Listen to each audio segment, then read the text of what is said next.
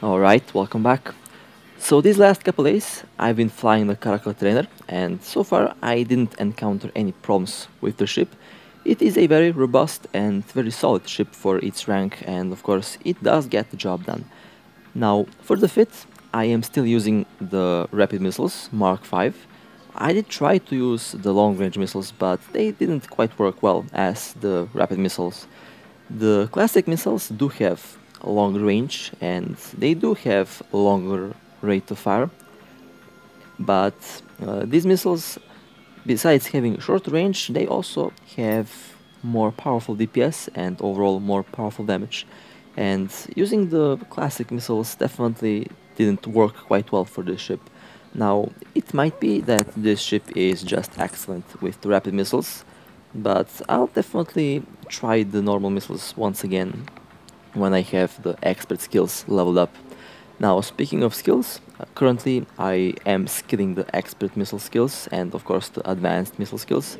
That will give me a further boost for the ship and of course for the damage of its missiles. And besides those, the electronic warfare skills are also skills that I'm currently increasing since I do want long range on my web affairs, and of course I am working to get a warp disruptor since I do need a warp disruptor to pretty much do PvP. And of course the maintenance skills are also in the plans, and I think I also have decent maintenance skills because this ship does heal very quickly. And I didn't give this ship couple rigs, mostly rigs for the shield. I think I increased my shield capacity and shield booster rate since I did need those a lot, especially while doing these advanced missions. Now, speaking of the advanced missions, I was doing most of these that you can find, even the tier 6 and tier 7, although the tier 6 and tier 7 advanced missions are kind of rare. I really get them on a rare occasion, and here I think I did include one tier 5 and one tier 6 for the Amarr, and of course one tier 5 and one tier 6 for Caldari, since I didn't find any tier 7 and I was very persistent in actually finding a tier 7 mission, but I am not getting those that often. I usually get one or two per day, and that's usually in the morning. Well, that Omen is definitely going down, and there we go. He's soon going to go.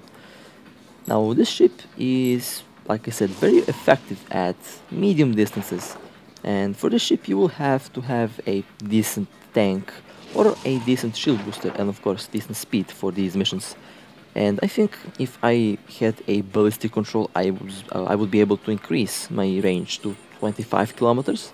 I definitely have to try a ballistic control with this ship. Now, of course, I'll have to sacrifice a shield booster, but I think it will be worth it since the ballistic control will increase my range and it will increase my DPS and the rate of fire, which is something that I currently need to clear these missions fast. And since I'll be orbiting them at 25 kilometers, I think I would be safe from enemy fire. But of course I'll have to test that out, and I will do it in one of the later videos now. I do prepare myself for PvP. Hopefully there's going to be a fleet soon so that I can join and pretty much see what we catch. And for that I do need a warp disruptor and I do need my Talvar. Now speaking of the Talvar, I did buy the classic Talvar, pretty much my iconic ship, since I was doing a lot of PvP in that ship in the previous betas, and that ship was excellent in the first two betas and I absolutely love that ship. So you can expect PvP videos real soon. And of course I am also working my way up to my first faction ship. And of course my first faction ship is going to be the prototypes, which we're going to get in these couple days. And I can't wait to get those two, since those two ships are also kind of iconic for me since I was also flying them a lot. And especially the battlecruiser. The battlecruiser was excellent for everything, and I'm very curious to see how that ship will perform now when I get that ship.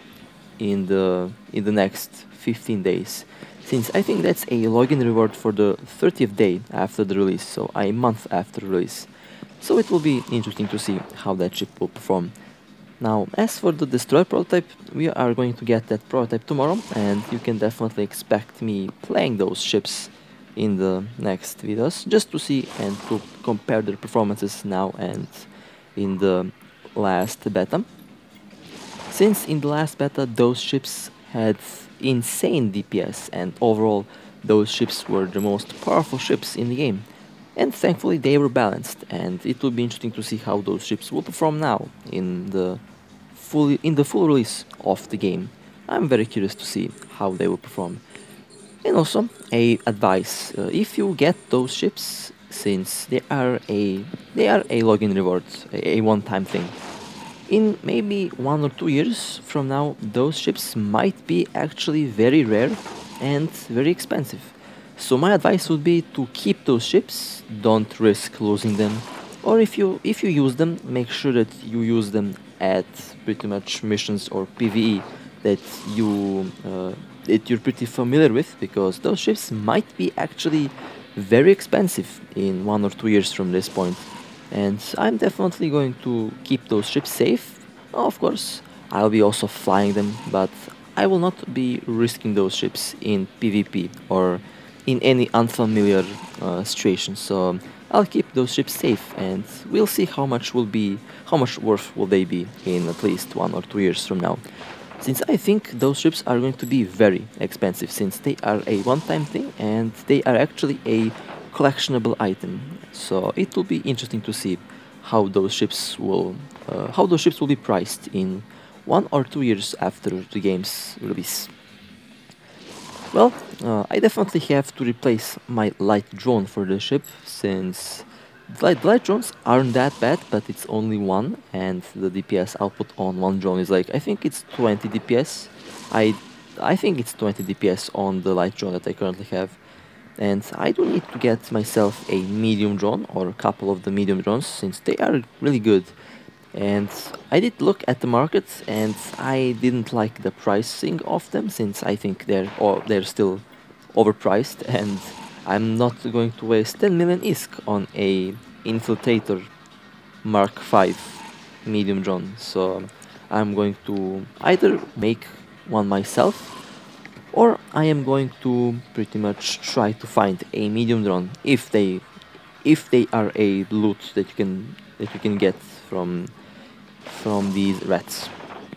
Now, I have to say, having low thermal resistances when you're doing the Amarr missions isn't a good idea. My ship currently has only 20% thermal resistance, pretty much a big hole. So that means these lasers that they are using are actually melting my shields very quickly.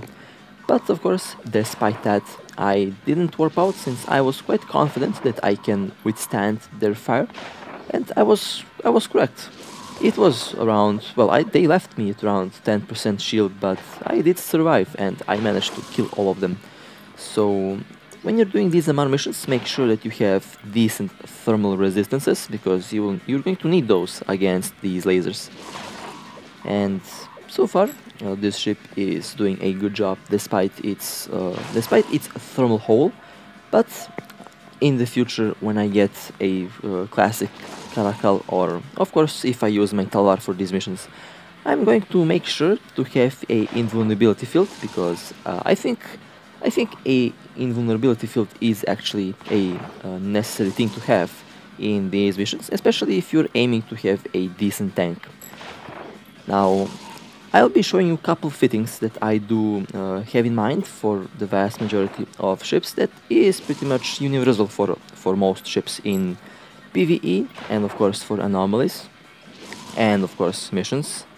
Since I think having a universal fit for most ships is going to make everyone's life in the game easier, because this is going to be important later on. Now, these first two missions were Amarr missions, and now I did jump on Caldari missions. I have to say, I'd rather fight Caldari ships than Amarr ships, mostly because of that thermal hole. Now, the current missiles that they are firing at me is doing kinetic and explosive damage. Mostly explosive because, after all, it is a missile. And I do have 50% or 60% explosive resistance, so that's pretty high up, and they aren't hitting me as hard as the Amarr ships because they are not using thermal damage as their primary source of damage. But in the end, it could, however, be that they're also using the all wide spectrum of the damage types, because I do know that my missiles here are doing all damage types pretty much, and who knows, maybe they're also doing all kinds of damage. But I have to say, I didn't have to boost my shield that much often as when I was fighting the Amarr ships, since the Amarr ships definitely were taking out my shield a lot faster than these Caldari ships. But well, that's pretty much, I guess, normal, because anyway, my resistances aren't that good. And of course, I'll be working on improving my resistances on this ship and of course on the next ship, since I still do need a separate ship for PvE, and I need a separate ship for PvP, since having a ship for both is also convenient.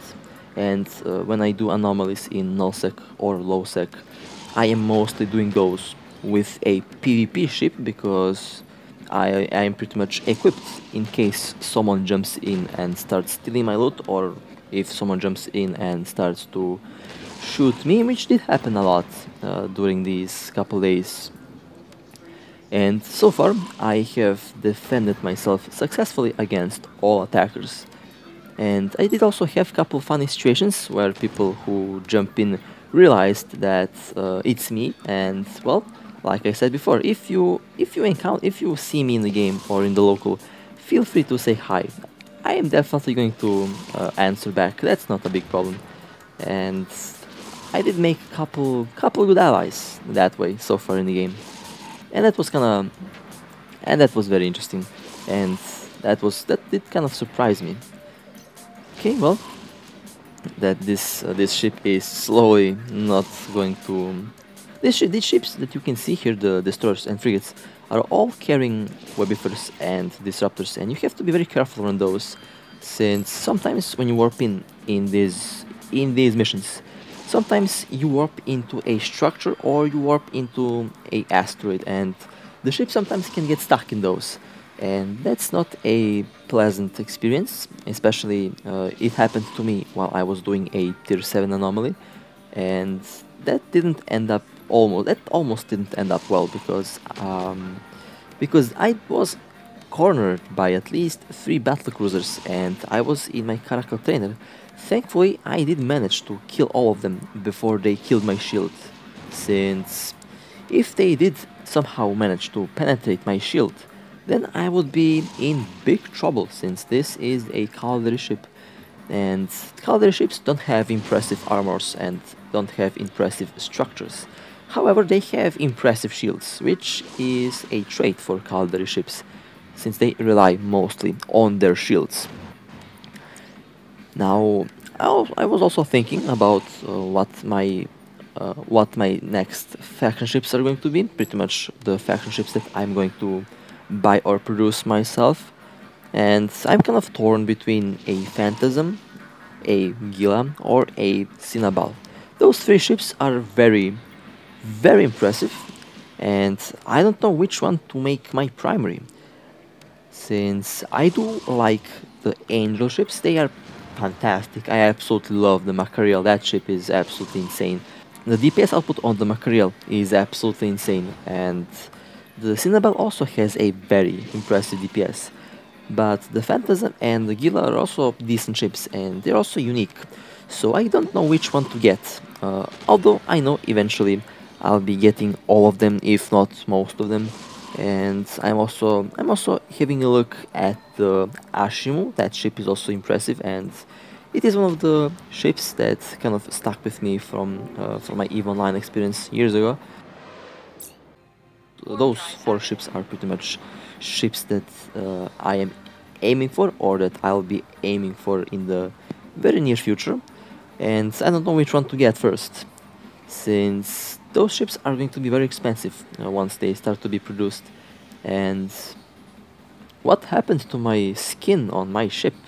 Why? Where is my skin? My skin disappeared. Oh well, I guess it's a bug. I did get the alien hunter skin for this ship, and it looked very good, and I like the design of it. But for some reason, it disappeared. Well, anyway, I guess the ship doesn't like me, so the ship decided no skin for you. Oh well, jokes aside, I will be looking forward to get one of these faction ships since they are impressive, and I think in any case, the Cinnabal is going to be my first faction ship that I'll be going for. Now, of course, I'll be also buying the faction frigates since I also need those for PvP and for other stuff. It's interesting that I don't fly the faction cruisers and destroyers in PvP. I mostly fly the faction frigates in PvP because they're overall impressive and they're hard to catch. Now, as for the Cinnabal, I'll be mostly using that ship for missions and anomalies because that ship is perfect for that and is overall impressive. Now, I know that you can make that ship be very impressive for PvP, but I don't like to fly these bigger ships in PvP, especially solo, since they are slower compared to the frigates and destroyers, and in case I stumble upon the wrong enemy, then they can catch me and they can call the fleet on me, and in that case, I risk of losing a very expensive ship. While if I fly a frigate, which is very agile and very quick, I can avoid those nasty situations. So flying a faction frigate in PvP is the way to go for me. And of course, destroyers, in some cases destroyers, if it is a fast destroyer like the Talvar, then I guess I can also use a destroyer. But frigates and faction frigates are the best for that, especially the faction frigates. They are very powerful and they are very good. And I'll be working my way to get a couple of these, of course, since I do need those after all. And I'll be working really hard to get those ships, since I am currently making around 10 to 15 million ISK per day. So I think that's I think enough. And I mostly spend that ISK on on items pretty much, since I do need rigs. I do need backup ships, and I do need more modules for my PvE ships to pretty much make them more efficient. So most of the ISK that I get during the day I pretty much spend, and then I have to pretty much farm again. But I am getting to the point where I don't have to upgrade my ships that often, since I do have most things that I need, and that means I'll be saving a lot for the future ships that I did have and that I did plan to get.